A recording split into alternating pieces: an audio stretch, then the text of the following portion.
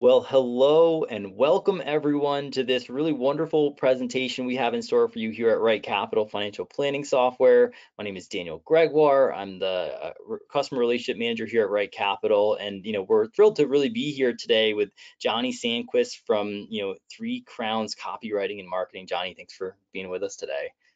Yeah, Daniel, thanks for having me. I'm excited to Yeah. do this. Course, yeah. So before I let Johnny go into some really great content for all of you, I have a couple housekeeping items as always, just to kind of make sure we're all on the same page. So first and foremost, today we're here. We have a great presentation focused on how to use storytelling in your marketing. This is a very relevant conversation, but we want to encourage all of you as well to ask any questions if you have them. So within the GoToWebinar control panel, you will see a questions drop-down area. That's where you can type in any questions that you have during the conversation. We'll reserve some time at the end to make sure we go through those. We're expecting the content to be around 35 minutes ish, and then we'll be sure to dive into some of those great questions that you have. In addition to that, I'll remind all of you that this webinar will be hosted on Right Capital's Help Center. So if you want to catch a replay of it for some additional resources for you, you can do that. Just as a reminder though, the handouts and the other things that are gonna be a part of the webinar today are just for those attending live. So we certainly appreciate you being here, and we're excited to be with all of you. And of course, Johnny's wonderful. He's been with us a few times here at Right Capital, but for those of you who don't know, he is the founder and CEO of Three Crowns Copywriting and Marketing, which is a full service marketing partner that helps launch, grow, and scale businesses. Johnny, you got your start at Orion, and I think you've been plenty of other places since, but we're thrilled Yep. to have you, and thanks for joining us. Yeah, thank you, Daniel. I'm excited to get into this. This will be a lot of fun. Great. So with that, I'll switch presenter rights over to you, and you can Okay, start diving in. sounds great. I will grab that and then share my screen. Let's see. Okay, there we go.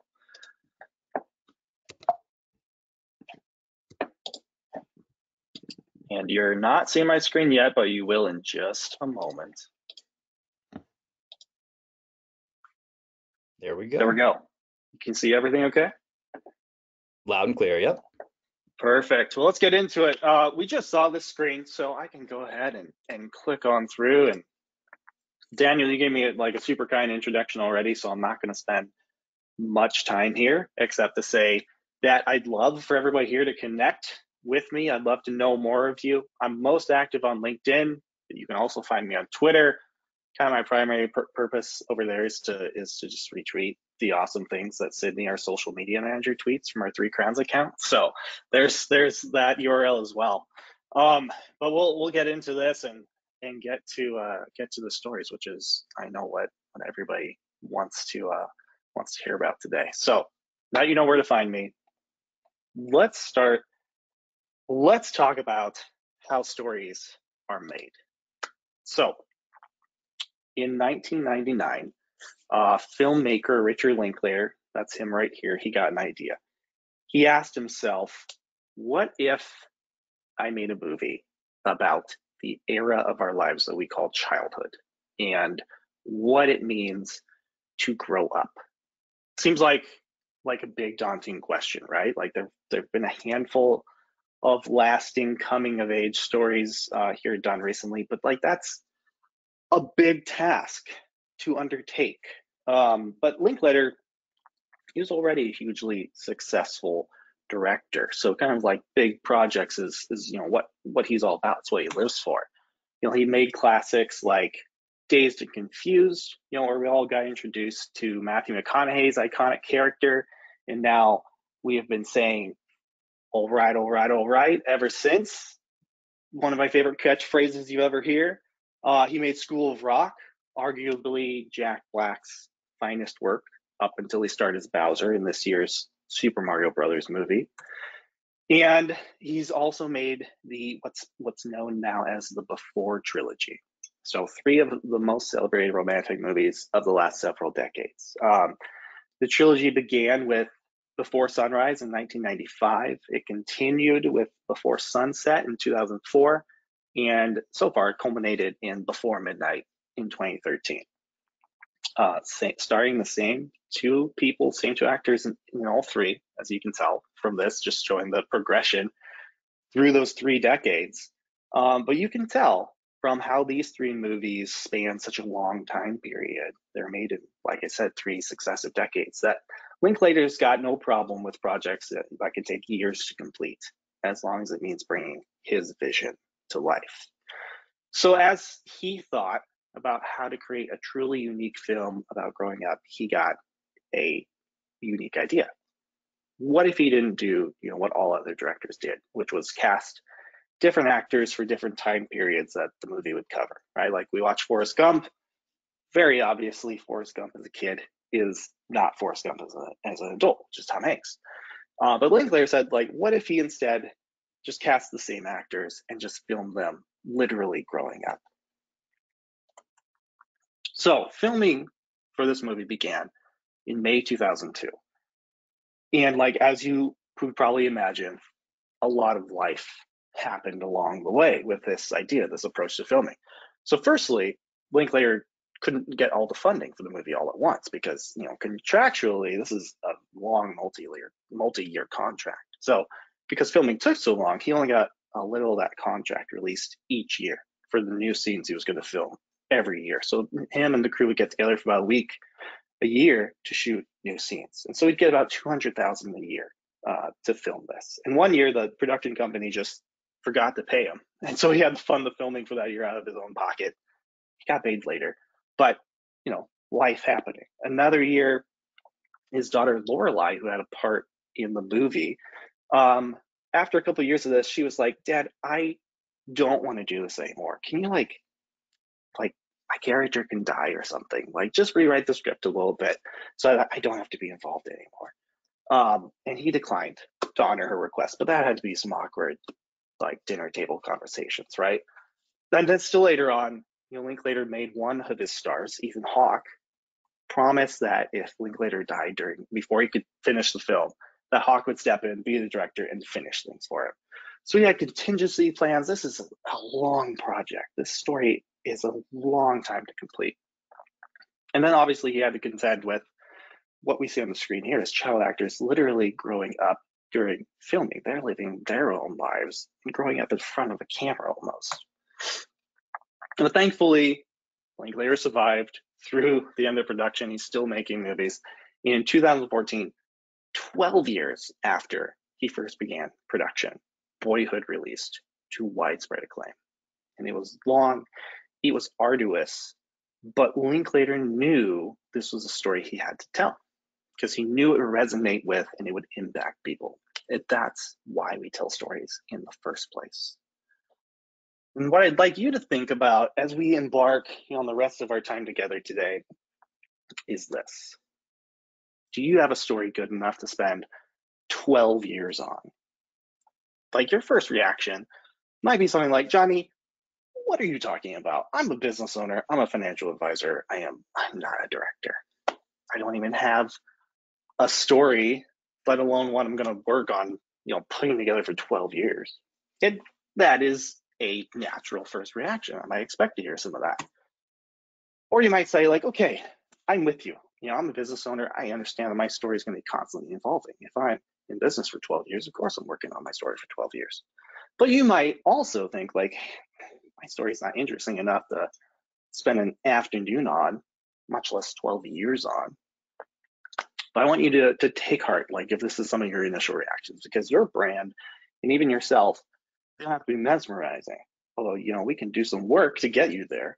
But because good storytelling isn't about prioritizing yourself, we have some area to work. In an advisory business, it's only about helping clients to see a better future for themselves. So we're going to get into the hows and the whys soon. But first I want to ask you, let's approach it from this angle. What makes a story good anyway? What even is a story?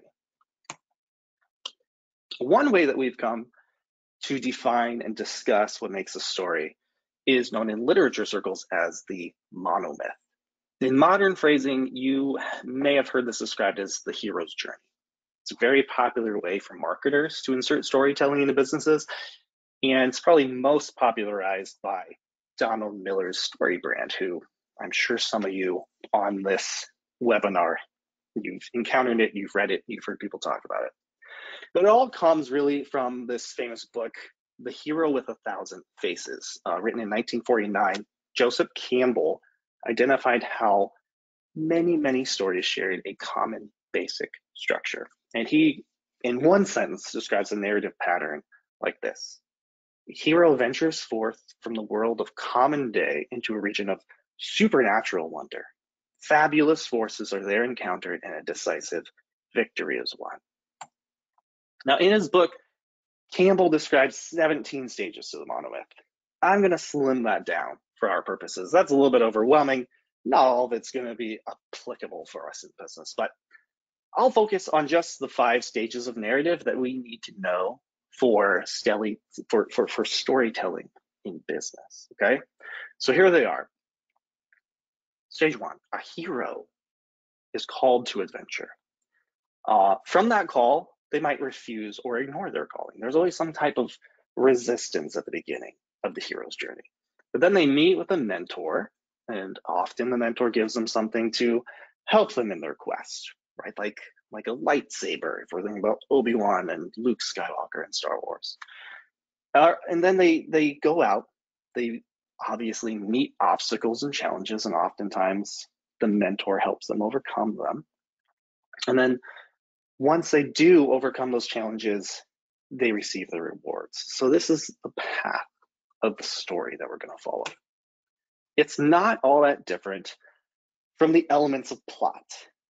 You might recall this story diagram from 9th grade English class, and I am sorry if that gives you PTSD, but I once taught 9th grade English myself. I am a recovering short-term high school teacher. And so I absolutely could not stop myself from including this in today's presentation. It's been a long time since I've been able to use this, guys, and I'm just really excited to have it here. But the story pattern, again, is similar, right? We've got the exposition where we meet our hero. We've got that inciting moment, which is that call to action, kicks off the rising action, which leads to the climax where our hero is either going to triumph or fail. Then we have this falling action where we kind of tie up our loose ends and finally the resolution. So we've got a beginning, a middle, and an end to the story. So that's the basic structure we need to tell a good story. We need a hero, we need conflict, we need resolution. But why do we care? Like, why can't we just sit down at a conference table, show a prospective client how the numbers that we can get them are bigger than the numbers the other person can get them, call it a day, and all go on our merry way? And the simple answer is that humans are ruled by their emotions. And if emotional connection is what we need to focus on, then we need to focus on telling stories that can take hold of a person and not let them go. When it comes down to it, a huge part of why people choose an advisor is due to that advisor's personality and how well they feel understood by them.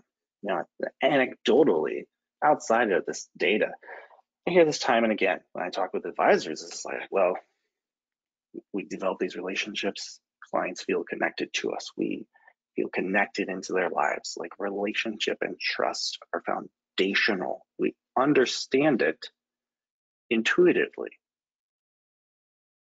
And when clients take stock of what you're doing for them, a lot of it comes back just to that, to how you make them feel.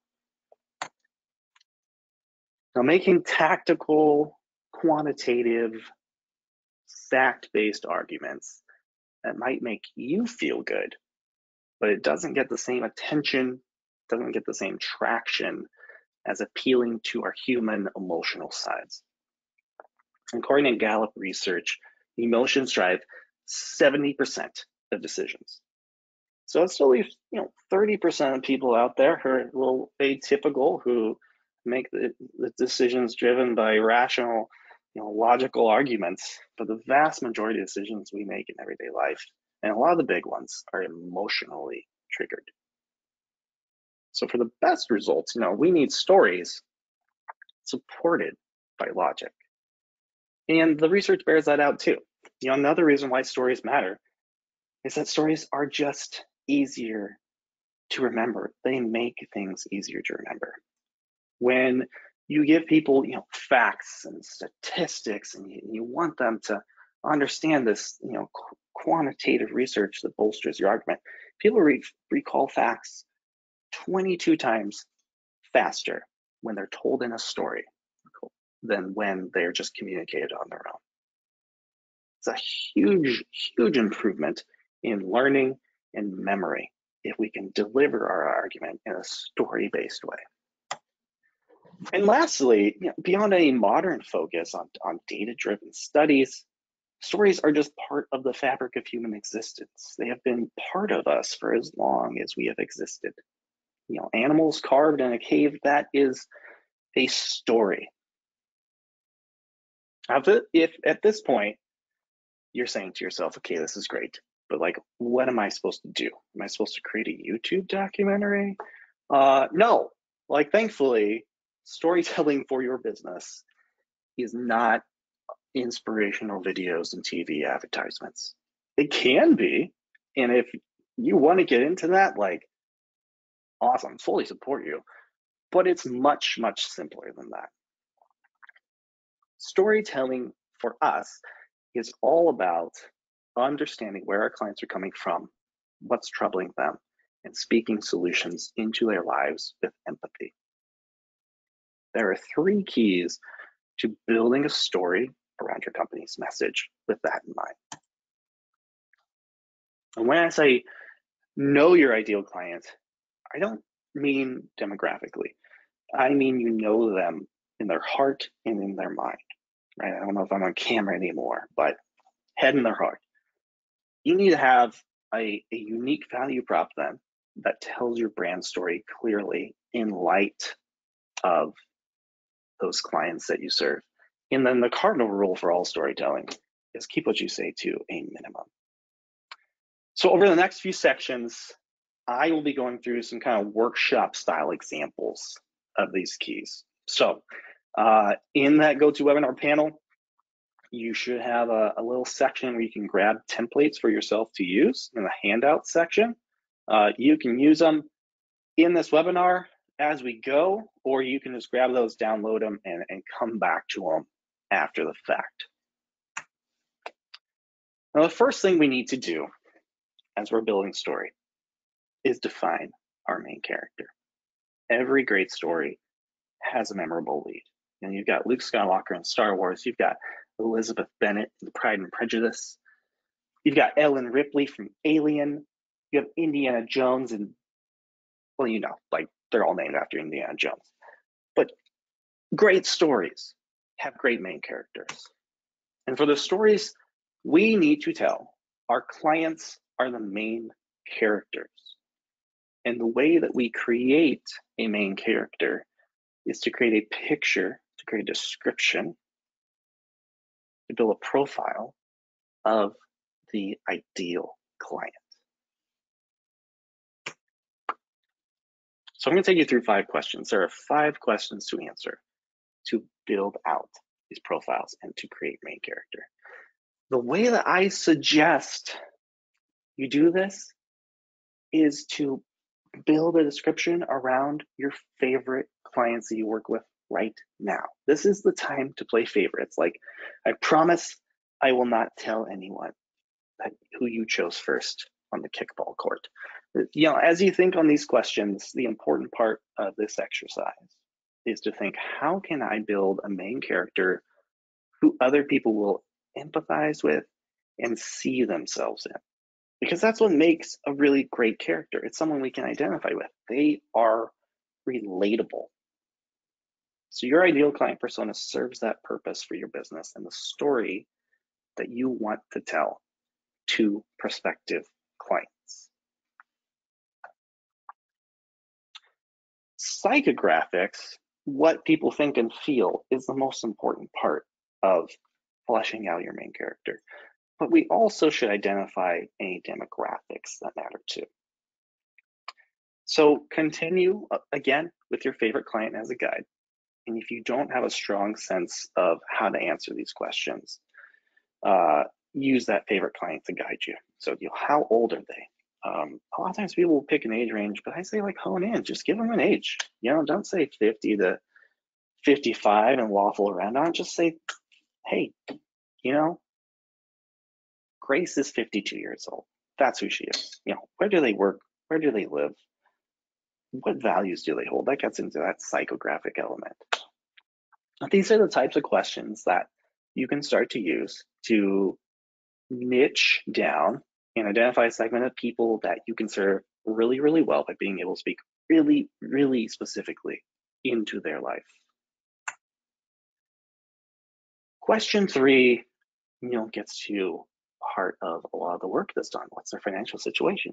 Are you trying to identify with people who are high earners but who are younger? Or are you trying to work with just people in or near retirement? Like the answer to this question, it can radically change the types of services that you offer, types of services that they even care about, and even sometimes the way that you charge fees. In some cases, advisors will do like a flat retainer style to those Henrys, as opposed to the traditional AUM fee. But understanding this is also going to change how you communicate your story and what methods you use to get it out there.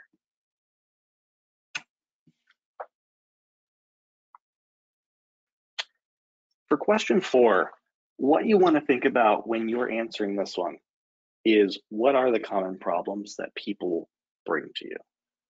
Was there a specific event, the inciting moment, right? If we remember our plot diagram, that occurred in their life that moved them to believe that they needed to take action and seek financial advice in the first place. The way that I would approach this is I would actually use real data if you can.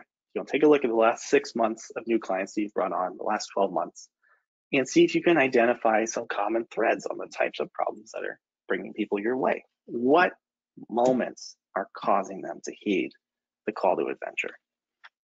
Whatever those things are, identifying those problems is going to play a large role in how you address and how you speak to your ability to solve those problems.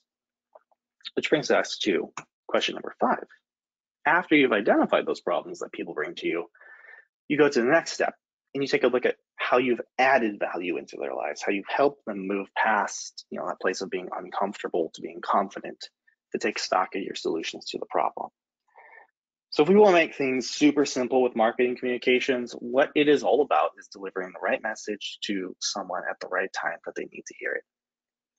Very simple statement, not as easy to put into practice, but our guiding tenets should be simple statements like that to keep us focused. And that starts by understanding what are their problems and how do I solve them. And then you can communicate that message out to people. And when someone hears that message at the right time, they can see that you are someone who can help them solve the problems they're experiencing, that you can be that mentor. Now, all good stories need something to be at risk, and not necessarily high stakes, but personal stakes. You need to understand, if a client does not get sound financial advice, what happens to them? And importantly, what do they believe will happen to them? Like, do they think they'll be okay, but maybe their life just won't be as good as it could have been? Or are they at a point where they believe that the stakes is that, they're out of hope to manage things on their own, and without the right guide, they're worried that things are just going to crumble. So identify what will happen if they refuse that call to adventure and they never answer it. This might not be something that you write specifically into your messaging, into your communications, but the shadow of it should always be there, because we have to understand, what are we even fighting for? We have to be able to communicate to clients, we understand what it is you're fighting for. So we've got our main character. How do we fit into their story? You lay the groundwork for a compelling brand story by knowing your unique value proposition. You've probably heard this a ton of times, that UVP. If you're a fan of Samantha Russell from F&G, I know you've heard her talk about it. And it should be built out of the persona work that we just did, where you identify how you help your ideal clients. Your unique value prop is essentially your brand story in one sentence. Traditional stories of yesteryear are boring. They say, I create financial plans and you can work with me if you have $500,000 to invest and transfer all your accounts to my firm. That does nothing to get people emotionally invested in that decision. A modern brand story focus is typically more emotional driven. It appeals, to a higher sense of self. So let's look at how to craft that. The best formula for a compelling brand story is to focus it on your clients and not even on yourself. In this model, remember, we're thinking back to our narrative, our story. In this model, you're the guide and the mentor. You are not the hero call to adventure. That is your client. We are figuring out how we step in to their story. This is as a handout, so I'm going to move on in case you haven't taken down what that formula is. But here's how this formula can look in practice. Just one brief example of how you can build this out. Parents with young children work with me so they can know for certain they can pay for future educational expenses while still investing enough to take some memorable vacations and enjoy a comfortable and rewarding retirement when the time is right. So here's what this does. It's specific. Parents with young children, that it gives us a very specific persona that we can draw the rest of the story around. It addresses emotional triggers, things that are going to be incredibly important to this type of client. Their children's well-being, making memories with their kids, and obviously not running out of money. That's an important part. And importantly, it is entirely focused on the client's wants and needs and fears.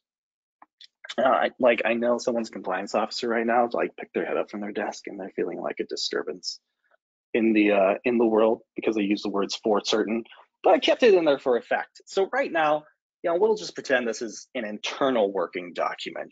We won't worry about those getting right up to the edge with what compliance officers like. But the last key to good storytelling is keep it short. No one really needs a 50-page brand book. I get it, they're fun to make. I love diving in the brand and doing all this stuff. They are fun to look at, but everything that we've just gone through gives you everything you need. We all remember how Game of Thrones ended. It went on too long.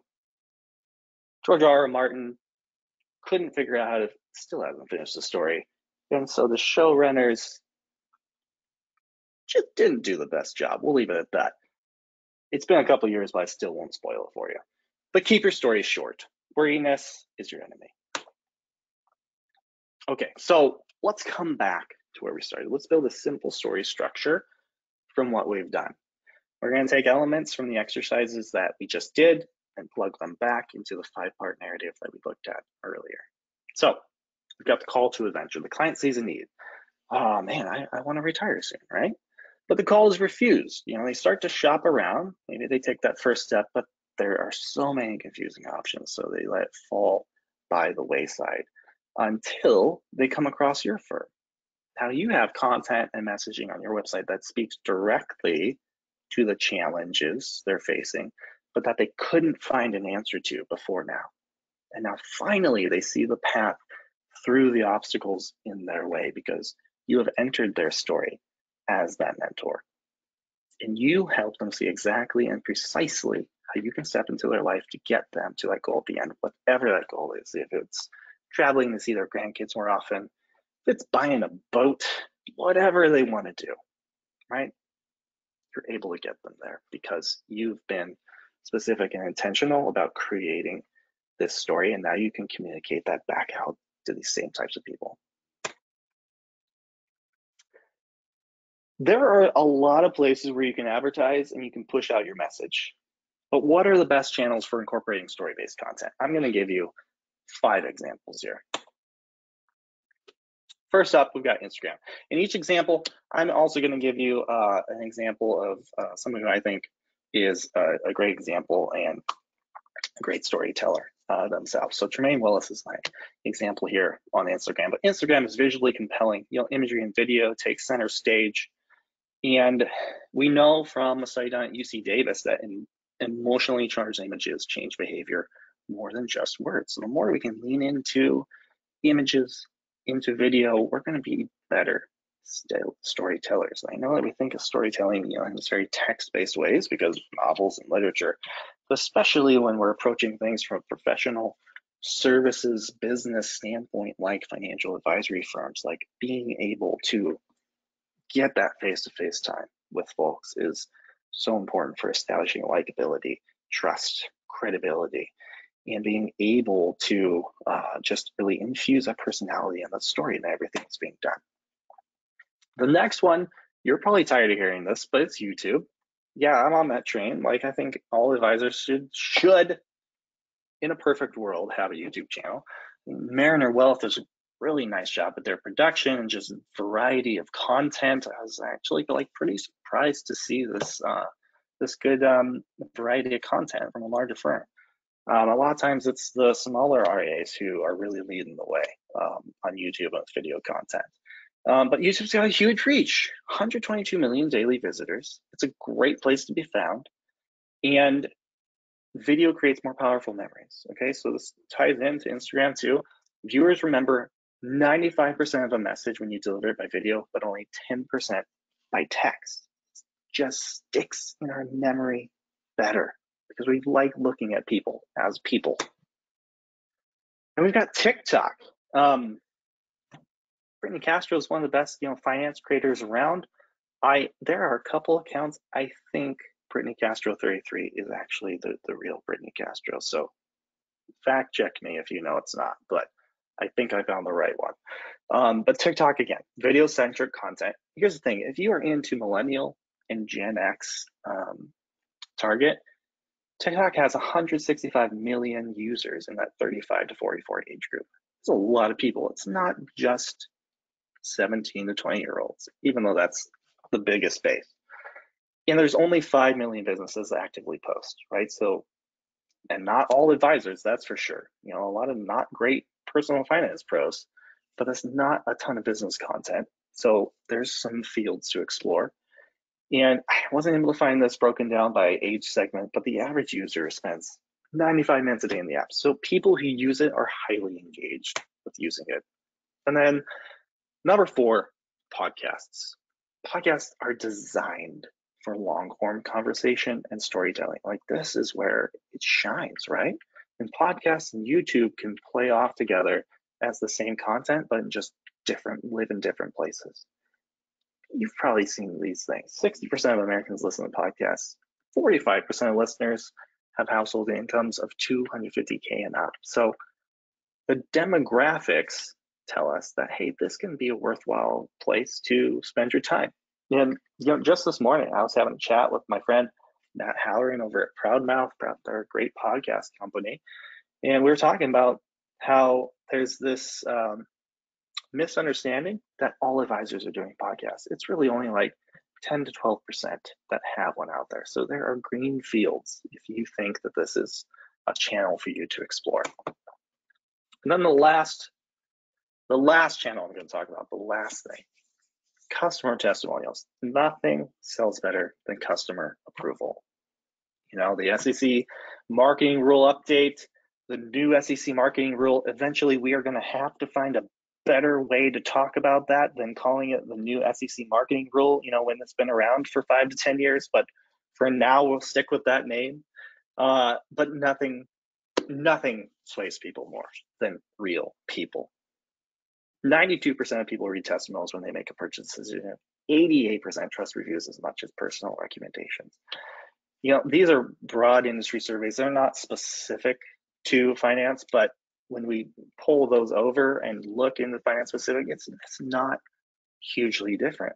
We are such a referral-based industry overall. It catches my eye when nearly 9 out of 10 people say, yeah, I trust reviews as much as a personal rec. I mean, that is That is getting referrals without actually relying on your clients to talk one-on-one and have personal conversations. You can accomplish that. And I know, like a lot of you are, of course, hesitant to dive into testimonials and the new ways that we can use these things. And there are obviously compliance things to keep in mind, right? You have to be equitable. Like if you're going to ask for reviews, you have to ask every single one of your clients in the same way. So it's got to be a process that you put in place, whether you put it in annual meetings or send an email to everyone. You can't just cherry pick your favorite clients. You can't do that. You do have to include the proper disclosures. I'm just going to give a shout out to a new firm. I just met them last week at Wealth Management Edge conference, but Wealth Tender, who this screenshot is from. They're a new firm, and they're one of these new companies that are starting up to make it simple and compliant to get more testimonials. So kind of recording what the relationship is, putting those disclosures on automatically. It's pretty cool stuff. And I think that there's so much opportunity to take advantage of testimonials and weave story in through the actual words of actual clients telling their stories instead of trying to take those stories and retell them. We're almost getting to the end here, and I know what I want to do here is just give a few brief takeaways on how to implement all of this. But we want to be as actionable as we can. So let's just go through the checklist. Build your personas for real clients. Build your brand around those clients, not around yourself. Then create a story or a narrative for each one of those client personas that goes all the way from inciting moment to the resolution of that story. And then build those narratives into your website copy, into the content you create, into the testimonials that you feature. So use these narratives as guideposts for all your communication. And you can even build that narrative into something as routine as an investment proposal meeting, right? You can build your pitch in a story format. You use that time to tell the client their story back to them through empathetic, active listening, right? That's what this comes back to. So you could have a meeting where you just say, hey, here's the old portfolio, here's the new portfolio, here's how they compare the allocations, and why this one, I recommend this one. And you want to get into those level of detail, but you also want to say, hey, Gary and Susan, you said you reached out to me because you were worried about that you didn't know what to do with Gary's 401k after retirement, right? So you're repeating that first part of the story. This was your inciting moment. You're telling their story to them. And you were especially worried that maybe you had too risky investments, inflation's going crazy, you didn't know what would happen to that money, and you were hoping to use it to see the grandkids more often. So we're just narrating them through their story that we know. All right, we're talking about the obstacles, the challenges that they're trying to overcome. We're speaking into their wants and their fears.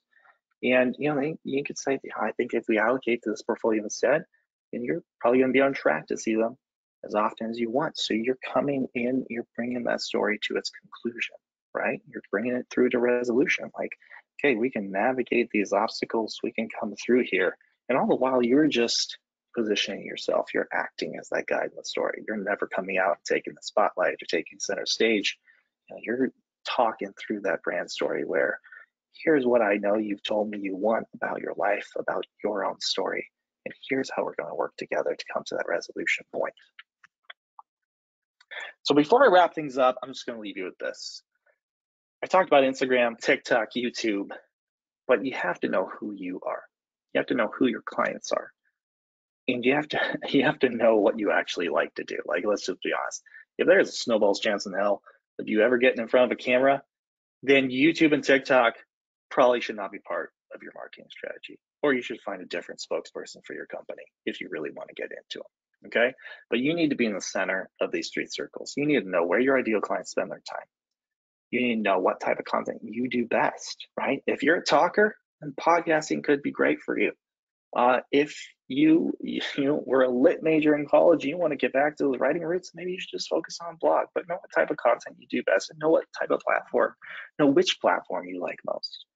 If you are not a fan of Elon Musk, then don't worry about Twitter. Like, it's great for your brand to be in all these places, but I know that you will stick to the strategy that you actually like. So find that and do that.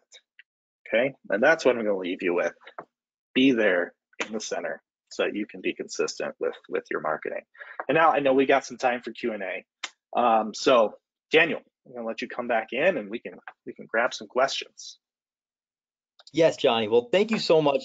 That was amazing. I will say you had me on the hook all the way from, Matthew McConaughey all the way through Jon Snow. So I really appreciate all the great storytelling you bestowed upon us today. And certainly I think it was, really valuable stuff. I mean, the reality is, to your point, knowing, your ideal client and painting that picture and working through that process to really get a good understanding of the value that you are bringing to the table, but telling that story in a modern way is just so important. But it's really all dials back to that, that empathetic and active listening, right? And being there and being Absolutely. personal and being, being present with your audience. So I can say as well, I had, lots of good, questions coming in. You answered a fair amount of them on the way, but I think one that stuck out to me, That's interesting, always good. yeah, was was that, when we're talking about Yeah. storytelling, in Yeah. a long form on a podcast and YouTube, it's easier to really communicate that and bring that out and Oh, yeah. flesh that out. But, how would you say, advisors can, adapt that to potentially short form content? But with like a, Yeah. to your point, Twitter, if someone's going to go there, do you have any recommendations on how to adapt that messaging as it relates to that?